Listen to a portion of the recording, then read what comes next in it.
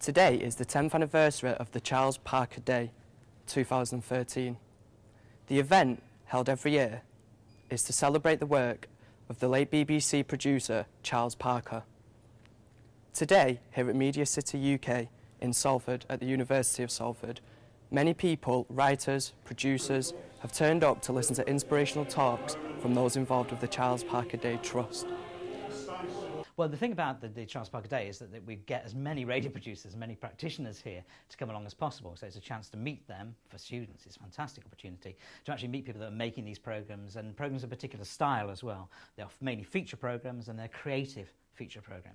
So we try and get as many creative feature makers to come along to the day as possible, which is a great opportunity to meet these people, ask them about their jobs and improve their own work. It consists of many recordings that Charles Parker made, it consists of his books, it consists of scripts of radio programmes, and indeed of some theatrical events that he was involved with, in particular with the Banner Theatre.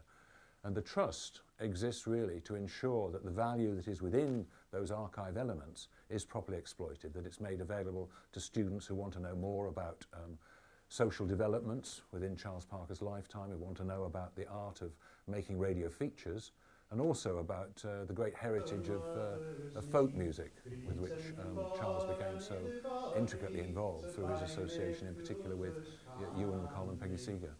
I think it's really important because it sort of keeps the whole art of feature making going, you know, telling people's stories, all that sort of more produced and more, not artistic, artistic sounds a bit pretentious, but it's a creative side of radio.